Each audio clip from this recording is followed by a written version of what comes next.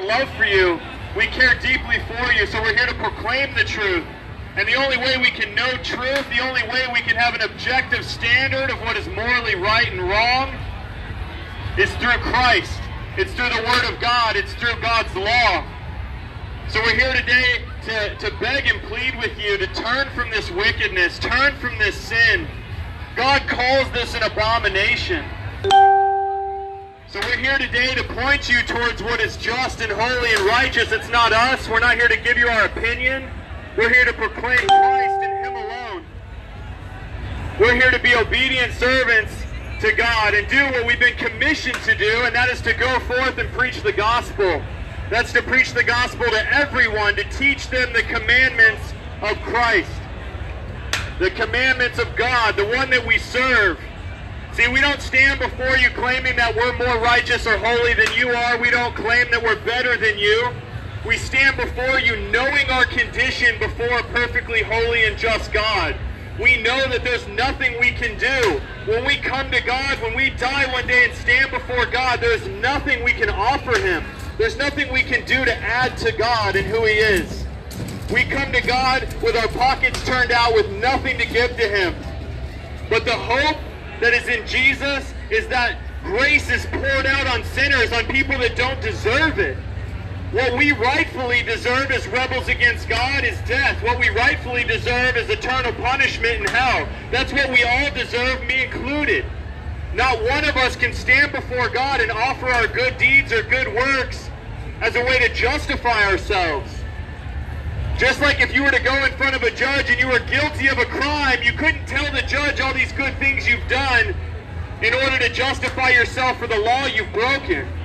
And we've all broken the law of God. We've all lied, we've stolen, we've blasphemed, we've defiled the marital bed, we've committed adultery. Christ says this, He says, if you even hate somebody in your heart, you've already committed murder. He says if you lust after somebody in your heart, you've already committed adultery. So we're here today to point you towards the only hope you have, the only peace that you'll have in your life, the only reconciliation you can have for that day when you die and stand before God. Now we can sit here, we can give you Bible verse after Bible verse, we can preach truth and facts to you all day, but the only truth that is going to change you is Christ. It's Him alone that'll change you. It's God that'll remove your heart of stone and replace it with a heart of flesh, like it declares in Ezekiel chapter 36. That it's God that changes us, it's God that chooses us and transforms us into the image of Christ. So I urge you today to beg God to change your heart, to change your mind. See, repentance isn't just words out of your mouth. Repentance means a change of mind. You no longer think the way you used to when you were dead in your sins. When you were a lover of sin, when you were a lover of pleasing your flesh, in rebellion against God, shaking your fist at your Creator, you no longer think that way. Now, you love what God loves and hate what God hates. And yes, God does hate. He lists things in His Word that He hates. One of them is sexual immorality. He hates it. He hates the hands that shed the blood of the innocent. There are things that God hates, and He has to hate it. Being a loving God, He has to hate what opposes His character. See, the law of God is not just arbitrary rules. The law of God is a reflection of His character, and it's how we ought to live. When God created us, we were made in His image to be upright, but we rebelled against Him. We shook our fist at God. We chose to sin. We chose to defy our Creator. But we weren't made to be wicked. We were made to be upright. Sir, I see you flipping me off there, and I can tell you this. Christ says in Matthew, from the abundance of the heart, the mouth speaks. You have evidence to me and to all these people here how hateful your heart is. What happened to acceptance? I thought this community was all about acceptance. But you're there flipping me off and cursing at me. You've evidenced to all of us here your desperate need for Christ. You've evidenced all how hard your heart is. Your heart is so hard and filled with anger and hatred that you let profane words come out of your mouth at your brothers and sisters.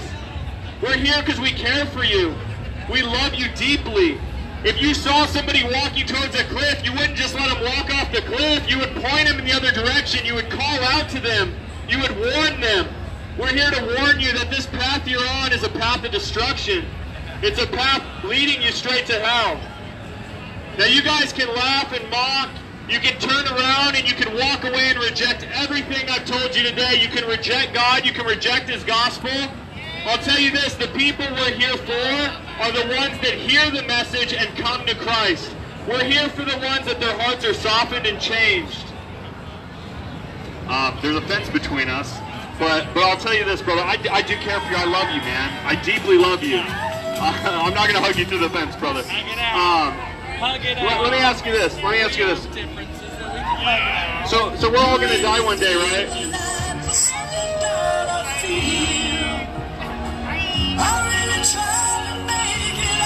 Just keep preaching. See, you're haters of the gospel, you're haters of truth, so you want to tune it out. You don't want to hear it. You hate God, you hate His law, and so you want to tune it out and silence it. What happened to inclusion? What happened to inclusion? What happened to being accepting of everybody? What happened to that? I thought your community, see, right there, another middle finger. From the abundance of the heart, the mouth speaks. You can't love God because you're in rebellion against Him. You don't obey His law. How could you love Him? God says, those that love me keep my commandments. See right there, that obscene gesture shows that you do not know Christ. You do not love God because you are a rebel against Him. See, we can't claim that we know God. We can't claim that God loves us and will forgive us when we live in rebellion against Him, when we practice lawlessness and live unrepentant in sin. Christ says this, He says, many will come to me on that day. He's talking about on the day of judgment. And will say, Lord, Lord, didn't we do all these things in your name? And He'll say, depart from me. I never knew you, those who practice lawlessness. You can't practice lawlessness. You can't live in sin and claim you know God.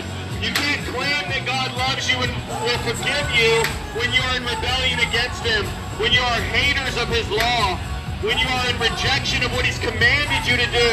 God commands you not to defile the marital bed. He commands you not to commit adultery. He calls what is happening here today an abomination. This is why Sodom and Gomorrah were wiped out.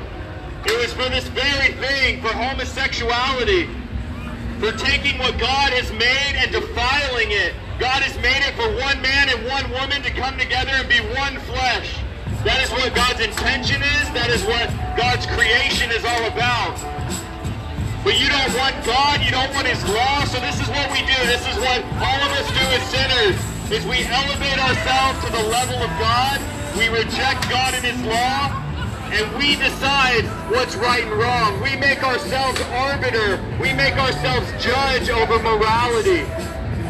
See, and Christ says, it's no surprise to me that you're laughing, brother. It's no surprise to me. God says that there will be mockers and scoffers. See, when you hear the gospel, it triggers you to mock and laugh because you hate God. You hate His law. And when you hear the proclamation of the good news of Jesus, when you hear the proclamation of Christ, you laugh and mock. You're in rejection. You're in rebellion of God. Well, why don't you come over here and you can hear me better?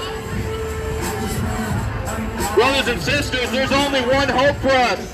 That hope is in Christ alone. It is faith alone in Christ alone. We are saved by grace. It's not about works. It's not about what we can do to earn salvation. It's about what Christ did for us. See, Christ came, became the perfect sacrifice for our sins. This is ASU. I know. You can't just be over there. Yeah, we can. It's ASU. It's public property. ASU PD over. Okay. Okay. That's I'm fine. an ASU student too, so I mean, that's fine. It's open campus. I can be here, sir. With respect to you, I respect your position. I'm going to let them deal with it because Yeah, it's their campus. absolutely, Okay? absolutely. Thank you. Appreciate Do me it. a favor. Can you hang tight until I get them over? Well, I'm gonna keep going. He's gonna but- keep going. Yeah, I'm gonna keep I'm going. going to ask you to hold on until. If they Can say you you're quote good, to me what law or ordinance I'm breaking? I'm just making sure you're not breaking the law. Okay, well, Yeah, well, you you can't tell me to cease and desist something if you can't clearly articulate to me the law. Are you guys allowed to have Just keep is preaching. it open campus for people that side where we have? I'm just gonna go back on this side. Because I have gentleman over here. Brothers and sisters, this is what happens when the proclamation of the gospel goes forth, is people want to silence it because you don't want to address your sin. You don't want to address that you are living a lifestyle that is in rebellion against God and leading you to hell. So I'm here today to warn you and to plead with you guys to turn from this. The only hope we have is in Christ. We have to put our faith in Him and trust in Him. Hey, you can say whatever you want, sir. I still love you. I still care about you. And I'm still going to stand here in hopes that God will soften your heart, that God will change your mind. I love you, brother. I love you, brother. I tell you what, guys, my heart breaks for you right now. I know that I am no different than you. The only difference between us is Christ. That Christ has come in and changed my heart. I have a new heart and a new spirit now. The Holy Spirit inside me and has changed me. It's changed the very nature of who I am. I used to be a rebel against God. I used to be a drug addict. I used to be a fornicator. I didn't change on my own volition. One day I didn't just decide to stop doing those things I love.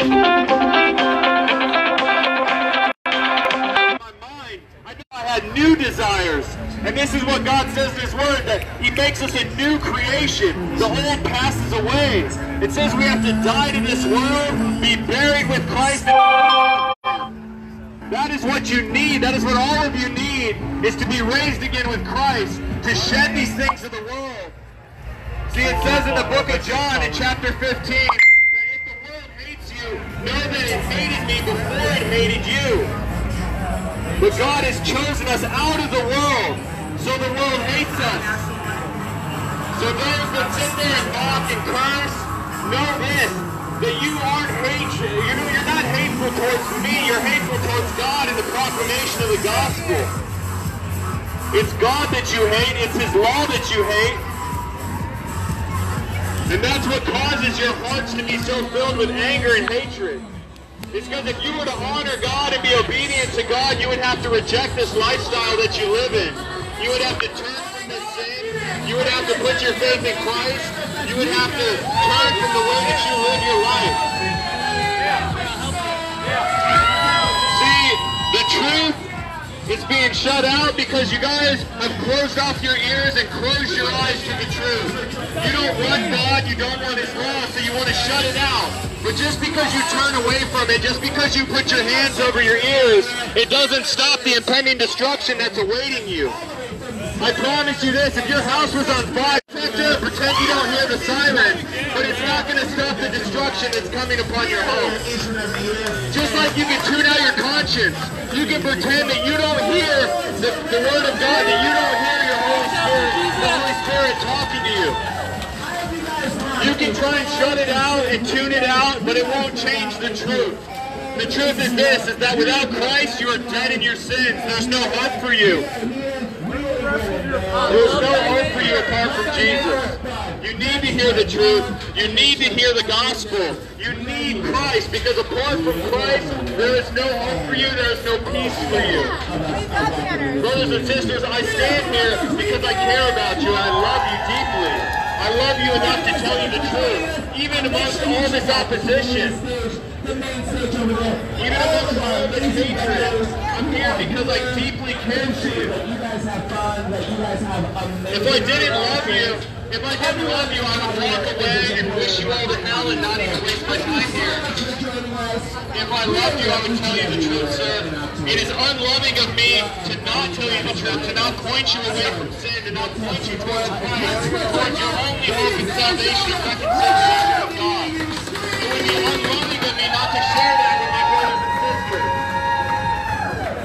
As my brothers and sisters, I must proclaim the gospel. I must love my neighbor, and you all are my neighbor. If I don't tell you the truth, it is unloving.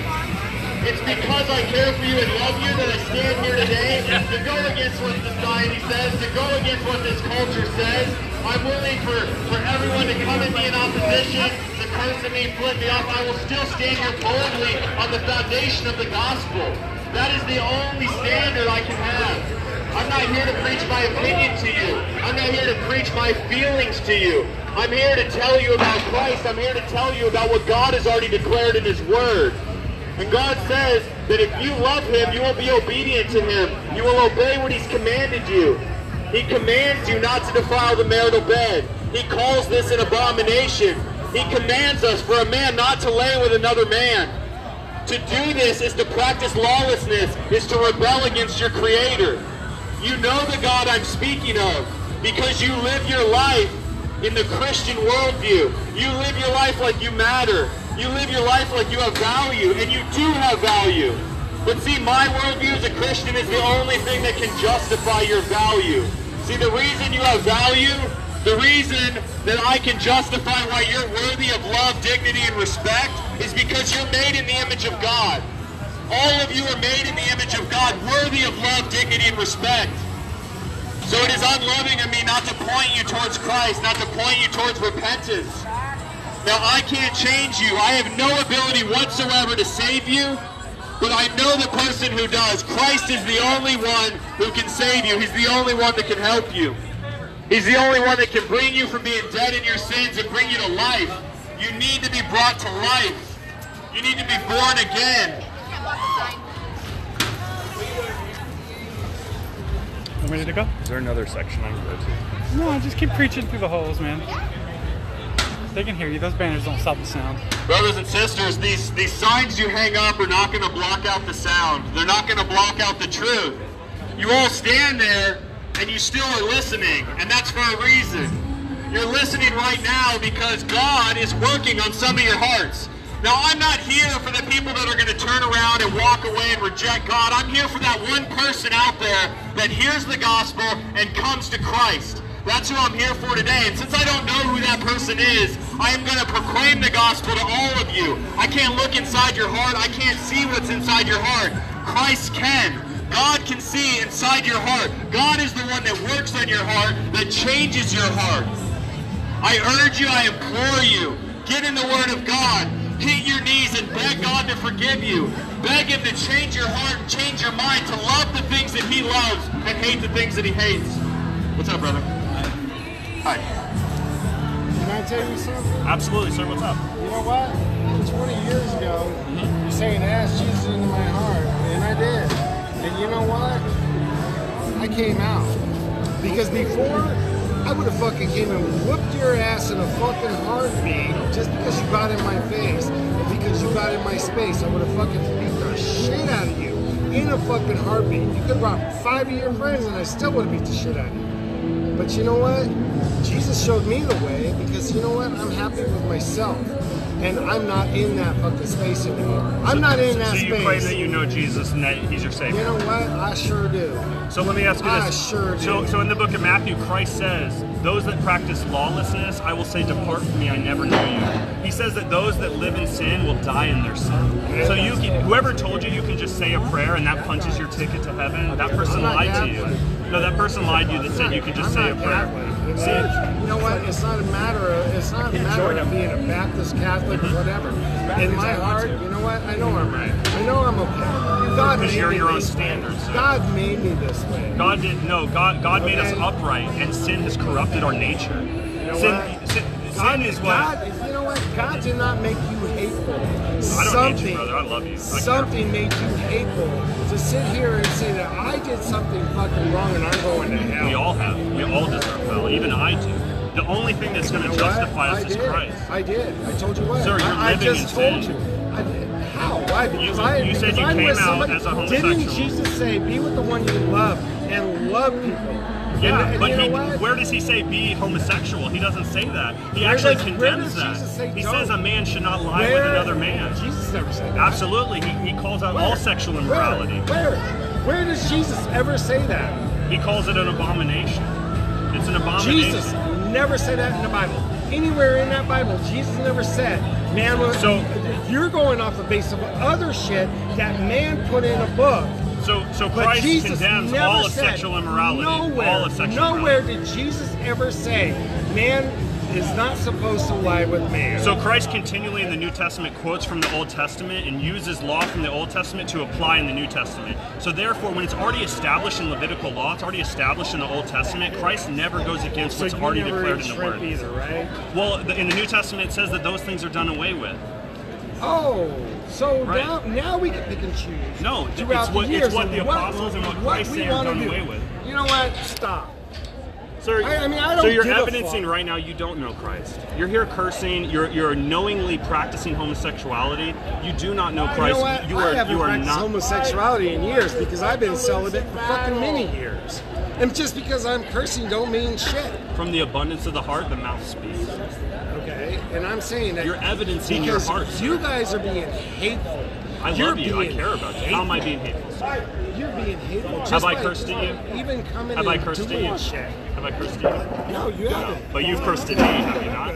Have you cursed at me? You So know who's what? who's being hateful, sir? You are, because you're coming here preaching your hate for no reason. Right. See, so you And call I- the and- word of and- God and- hate. and I told See, you don't know him. I told you the way that I was before. I told you Yeah. the way I was before, but Jesus says no. But where are you evidencing that your heart has changed? You're here right now. You know what? You're here right now cursing at me, saying that you've changed from this hateful person. Just because I'm cursing don't mean shit. If I was still hateful, I would have, like I said, years ago, I would have beat the shit out of you. I would hop over this fence and beat the shit out of all three of you. at See, the and same that's fucking proof that time all of and not us- even fucking all care. of But us you are know what? depraved But and dead in Jesus our says, sins. no, don't do that. Don't do that. Just be a loving. He also fucking says person. don't practice homosexuality. No, he didn't. It's declared in his No, word. Paul he says in the New did Testament, not. all scripture is Jesus God breathed. never All scripture is said- God breathed. See, then you're reading into So something you're that's saying a that bunch of you're bullshit saying that Christ that- contradicts what's in the Old Testament. that Jesus never said, don't practice homosexuality. Jesus never said that. He says not to defile the marital bed. If that is what you're reading, then you're wrong. You need. Sir, do you have a Bible? Do you read your Bible? Yes, I have a Bible. I've been in church since I was a fucking child. I've been in church, and I stopped going because of the hatred that you guys preach. Sir, I don't hate you. I love you. I care enough to tell you the truth that if you keep down this path, if you keep living in sin, you're on your path to hell, sir. I care enough to tell you the truth. I'm not going to. I'm not I care going enough to hell. warn you. I'm not God going to says hell. that if You you know what? practice lawlessness, He'll say, "Depart from me. I never I'm knew not going to you." hell. I know I'm not going to hell. I know. By whose because- standard? By God's standard, you're on your way to hell. By your standard, you're not. Sir, if you don't use God's standard as your objective standard, then you have no It doesn't standard. matter what you say. My God is not a hateful God. My God is not Your going to God make doesn't me the way I exist. am. You created your own God. You fabricated your own version of Christ so that you can live how you feel is right for you. So then you're saying that your God. I believe in the God of Scripture, the God of the Bible. So then what you're saying is your God is different than the God I believe in. Yes, Based on. absolutely. Based some on your book. confession of who you think God is. Your confession of God blatantly contradicts what God has declared in His Word. Yeah. All I can say is you're preaching hatred. I'm preaching love for you, brother. I want you to stand before God. I want you to stand before Him righteous. I love you, brother. I want you. I want you to stand before God. I could accept you for who you are, no matter what your beliefs are. But if you're going to come and spill a hatred and be So if I was a bitter and rapist, would you accept me for who I am? no, I wouldn't. Why? Because that's something against humanity. Against humanity? By whose standards? In some cultures, in the Amazon, it's okay to rape. It's culturally accepted. Okay, so So you know, whose if you want to standard? go that way, I'm not raping you. I'm not having sex with you. So But why would do you hate accept? me? Would you accept? You know Would you what? accept me though if I was a rapist? I've never been in your bedroom. No, would you condone what I'm What does doing? it matter? If you saw me whether rape or not somebody I'm right on the sleeping street with right another here? Man, Sir, answer what my does it question. If you matter? saw me raping somebody right here on the street, would you do something? Would you Yes, stop I me? would. Why? Why? Yeah. Because it's wrong. Right. What if I said that's hateful for you to interrupt me and interfere with my lifestyle? Because if I am with a man and I'm in their bedroom or in my bedroom or in our bedroom and that we've lived together, So I'm not you going know into your what? bedroom. I'm here right now. You've made a confession to me that you've come out, that you're homosexual, and I'm telling you with love, not hatred for you. Just like if you saw someone being raped, you would lovingly try to interfere and stop them, and you would tell them the truth that rape is wrong, you shouldn't do it. I'm here to lovingly tell you that homosexuality is wrong. God condemns it, and I want you to stand before God one day. The day you die, I want you to be seen as So you're righteous. telling me that if I'm with a man and I love that man, he loves me, we just happen to be in our bedroom doing what we do, that is completely wrong. Yes, that is wrong because God has declared it to you. Even though Jesus told you to love the people and love I do love you. I love you enough to tell you the truth. No, you I'm not don't. gonna sit here and You love condone me. sin. You say you love me because you want me to follow what you believe in. It's not. And that's all. It's what God says and declares in His Y'all are Word. preaching hate. That's What if all I you're loved doing. an 8-year-old You know boy? what? Is that okay? Would you You know condone what? that? No, I wouldn't. Why not? Because an 8-year-old is not old What if he's enough cool to with it and he realize- accepts it and he's- an 8-year-old what is if he not gives me- old enough what if he to gives me fucking consent? realize. An 8-year-old is not old enough to realize that, you know what, I shouldn't be with this man who's 30 years older than me. See, so you're condemning all these other things that are sexually immoral, but your sexual immorality you want me to accept. You're saying my sexual immorality is not doing anything to you. It doesn't matter if I'm with a little boy or raping someone, that's doing nothing to you. No, it's not. But is it right because that person isn't consenting or is not able to function the reality of consenting? So consent all of a sudden makes sexual immorality not immoral anymore? You're saying immoral. So why It's are immoral because God declares it in His Word. That's how I can have a standard to tell you it's morally wrong. Because God has already declared in His Word that it is wrong for a man to lay with another man, that it is an abomination. God has declared it, so I know it to be true. That's the standard I go by. I don't go by my own standard. I go by my own opinion or feelings. you keep saying Jesus said it? Jesus never said it. God and Jesus are one. They're one God in being You and know what? nature. You know what? Become spiritual. Spiritual? Become spiritual. Not religious. Why on earth would I do that? You want me to reject Christ? Yeah, I'm not saying reject Christ. Become What does spiritual mean? What does spiritual mean? That you know in your heart is right. And what So I'm the standard. And what somebody else is telling you that is wrong, you can decide whether or not that is wrong or right. Because So it I'm is the not- I'm the arbiter of what's right and wrong. I think so, yes. Right. So From what you're preaching. Do you you're think I'm telling me- perfect? You're telling me. do you think I'm perfect? No, I don't. Are you perfect? No, I'm not. No. So how can we be the arbiter and the standard of what's morally right and wrong when we're imperfect beings? But you're trying to tell me that I'm not using my opinion though. I'm using the Word of God, which is an objective You're standard. reading a book that a man wrote based on what they want to do. I'm reading a book what? inspired by Be God spiritual. that Be lots of spiritual. men wrote. You know what? Find loving your heart. I love you, brother. I love you to warn you, tell you the truth. Repent from this sin, turn to Christ, and live.